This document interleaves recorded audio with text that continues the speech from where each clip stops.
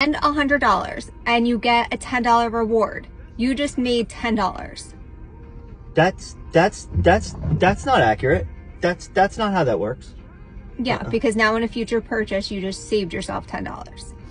If you return an item at the store, you just earn money. So if you return something and buy something at the same time, it was free. No, because you had to spend the money the first time. No, but then the second time it's free because it's no extra money. Or like if you pay for cash with something, it's free because it's not coming out of your bank account. Oh my God. I feel like...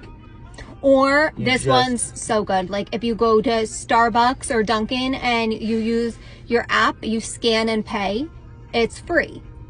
Because that money was already there. I'm never gonna have money. Never. What do you mean?